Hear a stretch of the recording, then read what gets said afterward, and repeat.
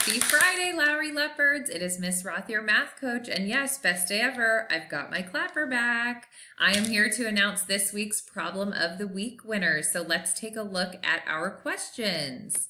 Here is our primary problem of the week. While playing at the park, Mason saw spiders and ants. He observed that spiders have 8 legs and ants have 6 legs. If Mason saw 26 legs in all, how many spiders and ants did he see?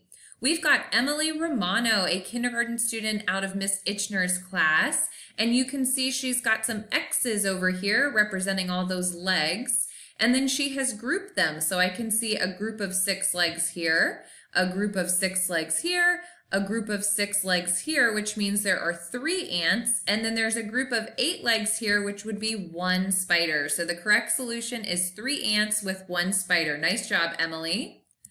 Our intermediate problem of the week is Jameson has $12 in 2 bills and 8 coins to spend at the book fair. He spends all his money on books. What bills and coins did he have?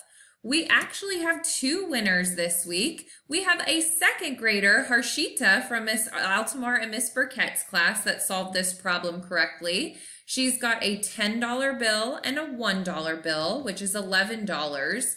And then if she has 2 quarters, 4 dimes, and 2 nickels, that will equal another dollar, and that's where she's getting those $12 from, with 2 bills and 8 coins. So nice job, Harshita. You're the only one who solved it that way. We also have Lila Cespedes from Miss Pasha's 4th grade class. Her 2 bills are 2 $5 bills, which equals $10. And then she's got 8 quarters because 4 quarters here makes $1. 4 quarters here makes $1. So her $10 with the $5 bills plus the $2 from all the quarters equals $12. Nice job, Lila. I hope you all have a wonderful weekend, and I will see you on Monday with some more Problem of the Week questions. Take care, Leopards.